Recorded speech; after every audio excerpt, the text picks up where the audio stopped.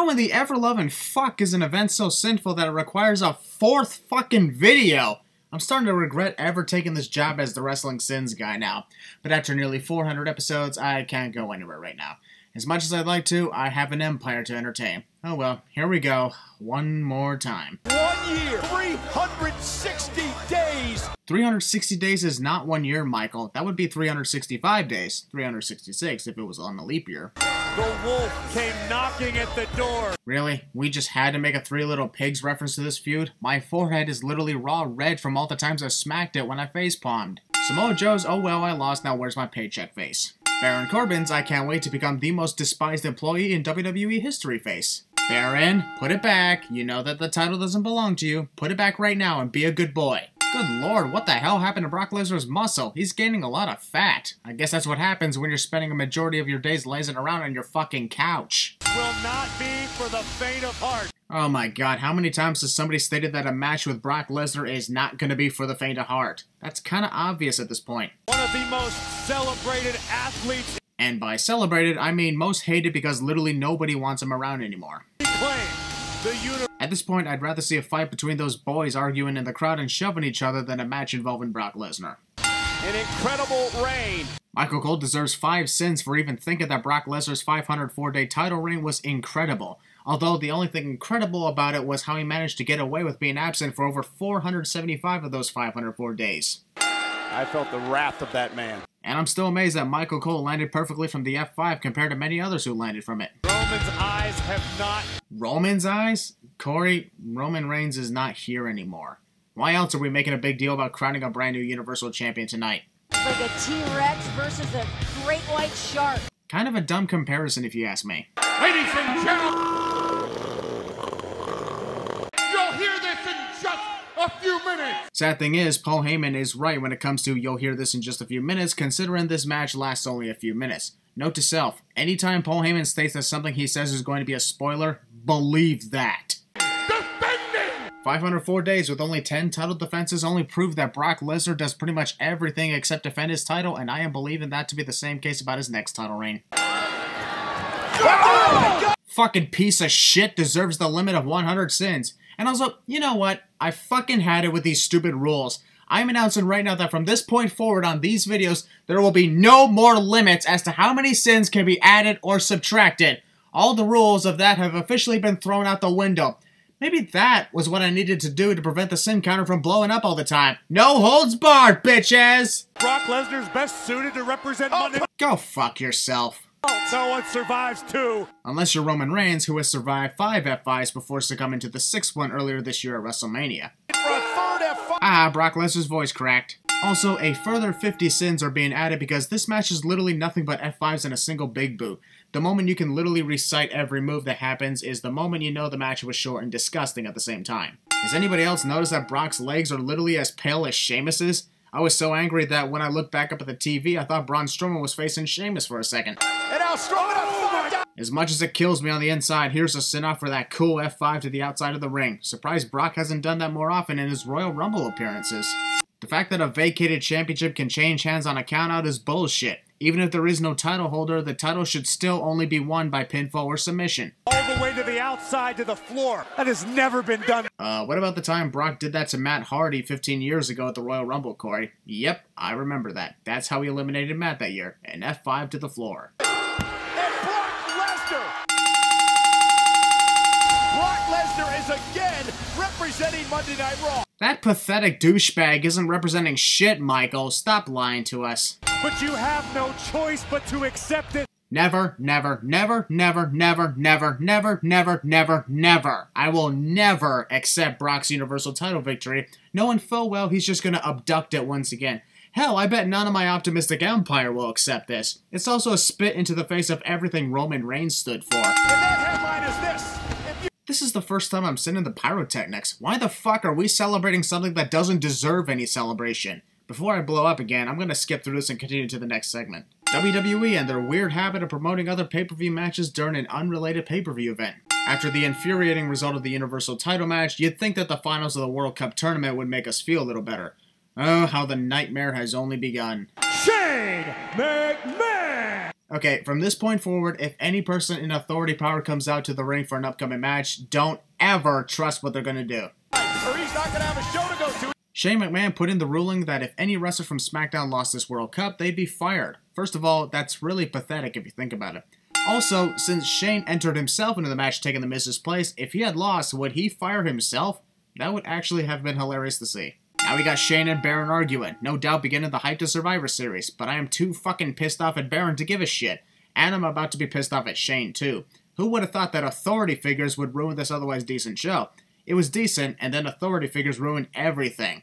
Look at my goddamn sin counter and there's your proof. Previously on Crown Jewel. Also nearly 2 minutes of looking at flashbacks of the Miz's matches and Dolph Ziggler's matches. To be totally honest. If the reason why Dolph's record-scratching sound effect is to cut off the entrance music for his opponents, then how come it took literally forever for that to happen the previous 2 times? You said that Miz has nothing to worry about. I'm unbiased. Haha, you're funny, Corey. You expect any of us to believe that junk? Introducing first. Okay, so for their first match, Greg Hamilton listed off their accomplishments and introduced them before their music hit. Then the second time, he announced them to the ring during the entrance. Now for the third match, we're introducing them when they're already in the ring. I'm sensing a pattern here. The referee demands that Drew McIntyre be ejected from ringside now, but the other referees didn't do shit about it the first 2 times Dolph competed tonight. Sure, this is totally not suspicious. Dolph Ziggler on an even. Pre-match assault, also attacking from behind. Although it's the first time I've seen a villain attacking another villain from behind. I'm pretty sure it's happened before, but I'm too exhausted to say anything about it. The referee still hasn't called for the bell to begin the matchup. The more I hear the commentators stating the obvious, the more I want to kick this event right in its crown jewels. Yeah, I heard what I said. Takes to I bet the Miz regrets ever attacking Dolph in the first place. Also, come on, Miz. Can't you go through one big match without attacking someone from behind? In some ways, this is your fault. Oh no, the Miz is injured, possibly tore up his knee and he needs help. Hey, by the way, Crown Jewel is the #1 trend worldwide, so fuck you to injuries. Am I the only one who heard Miz say mother as if he was calling out to his mother when he got hurt? Seeing the Miz injured and unable to compete caused Shane to activate the McMahon special ability. When their superstar is destroyed, a McMahon is automatically summoned to the field and can attack their opponent directly, winning the duel. See? I'm losing my mind. I'm on part 4 and I'm making Yu-Gi-Oh! References again. I've never been injured. Never been injured? Well, first time for everything. Therefore, your winner by... After being told to shut up by Shane, Greg decides to troll with him for a while by announcing Dolph as the winner by forfeit. I'm going to take his place. Giving this another 50 cents because how the hell is this legal for Shane McMahon to compete in The Miz's place? The only reason I would be okay with this is if Shane was competing as a representative of The Miz. That way, if he won, The Miz would still win the cup. But I guess not. Also, why not just declare this a forfeit victory for Dolph? Sure, that would be stupid, but at this point, nothing could defeat the stupidity of Shane McMahon taking The Miz's spot. Also, if that wouldn't work, then why not just have the runner-up Rey Mysterio compete against Dolph in the finals? He was the last person The Miz defeated to qualify, so why the fuck not? Determine the best in the world. The finals. Are you seriously kidding me right now? The referee counts to 4, Shane ignores him, which means Shane should be disqualified. Dolph Ziggler is the winner of the World Cup at this moment, and yet he's not. Fuck. I've had enough of seeing referees fail miserably at their jobs. How is this even right? Michael Cole would be great at CinemaSins 2 expansion. That's what I'm saying. Right now, this is... And then... The referee saw Baron put his hands on Shane and didn't call for the disqualification. Once again, fucking up his job. Oh, come on now! This should have happened before the Universal title match took place. The fans think that a pathetic move like this by Shane is awesome. Never thought I'd say that before. Don't hate me for that, please. I just don't understand. All the wrestlers worked their asses out to qualify for this tournament, competed multiple times in one night, all just to lose to someone who we didn't even think was in the damn arena. And the very thought of Shane McMahon being known as the best in the world is a million times sinful. I am just about done with this pathetic show. To SmackDown. The technicians thought about showing one camera view before showing another. Both of the shots on the coast to coast were good in my opinion, so why the change? We at least got an action pack. Action pack my ass. This match exists. Also, after what went down with the Universal title match and the World Cup finals, I completely forgot about this match's existence. Then again, this wasn't memorable to begin with and will most likely be forgotten about anyway. Also, no one asked for this! Also, no comedy from D-Generation X is what you call an absolute boring reunion. Like seriously, not one single funny thing that made DX famous and popular in the first place happened.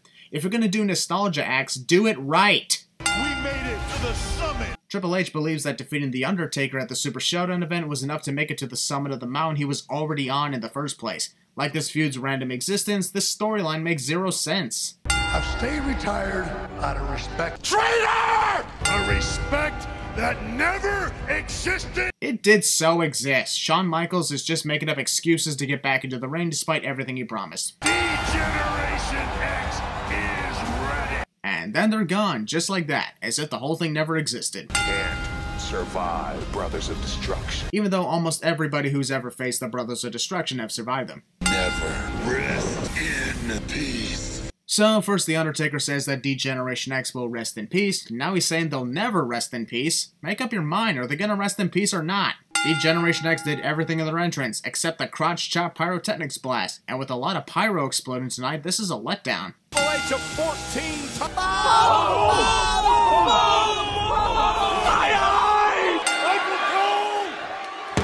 Apparently, Shawn Michaels calling for Michael Cole's name triggered Kane's pyro to erupt. Michael's name must have some magical powers. No joke, The Undertaker's gong goes off so many times. Honestly felt like he was trolling the audience for a while before finally playing his music. Should have had somebody guide me inside the ring. I can't see shit with this hood blocking my vision. We've never witnessed this. If time went back 10 years or so, witnessing this match would no doubt be one of the best matches ever. In today's day and age, and I emphasize the word age, this is embarrassing. The Undertaker refusing to let Hunter enter the ring. Can we at least get this match over with since it's happening? Boring stare downs. I should have known this was gonna happen. Wrestle! Or at least try to. I can understand the holy shit chants, because I still say that every time I see Shawn Michaels with no hair whatsoever. It takes nearly 2 fucking minutes before either of these two even punch each other in this tag team match. And what's worse is that the pace of this match remains the same as it was when they were just staring at each other. I don't know if that was the wisest decision. Hunter begging for mercy after hitting one single punch on Kane. I want to erase this match from the existence of my memory, but that was funny as hell. Hunter was wasting all the time in the world to do a crotch chop, and Kane gave him what he deserved for wasting time. I'll remove one sin despite the fact that it's not even going to put a dent in this humongous sin counter. Although, sadly, I'm putting that sin back because Kane didn't even connect with that punch at all. He has magical abilities, so I shouldn't be surprised anyway. No way it's gonna happen. Hunter lifted himself into the air before Kane could even hit the clothesline. First a punch that didn't even connect, and now a too early reaction. I am not surprised about this, honestly. Kane now follows up in the corner down. The fuck was that? The drunk drop? Cole, did you talk to Shawn? Hunter clearly poked Kane in the neck, which somehow caused his eyes to hurt. Now we're defying logic. I'm finding sins for almost every damn move here. Concerned about this match tonight because he's coming out of her. Hunter teased tagging in Shawn, spun Kane around in a circle, and then teased the crowd again. Stop teasing that you're gonna tag in Shawn, just tag him in already. Against the Kane and The Kane? Since when did Kane ever start referring to himself as the Kane? the top rope where he made much of it. Shawn is finally tagged in and starts wrestling for the first time in 8.5 years. And the first thing he does is the world's slowest arm wrench. I bet Kane was thinking, the hell is this guy doing? I'm not even being fazed by this.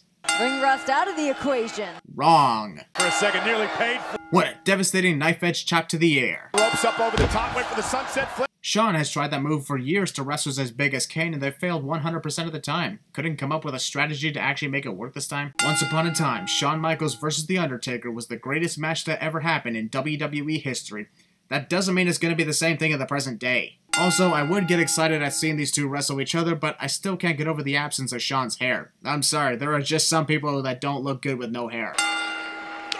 Come on, that uppercut was nowhere near Hunter's head. And no, I'm not cutting them some slack because of their old age. If they're competing, they are all prone for the sins. That's how this works, no matter who it is. Michaels are illegal. Oh! Shawn. What a shame that this vintage move from Shawn couldn't be completed. And Triple H. Oh! I guess I will never know why Hunter even does that, especially when he wasn't thrown that hard into the corner. I know that Kane and The Undertaker can be intimidating, but the referee isn't even trying to tell Kane to leave the ring since he is not the legal man at this moment.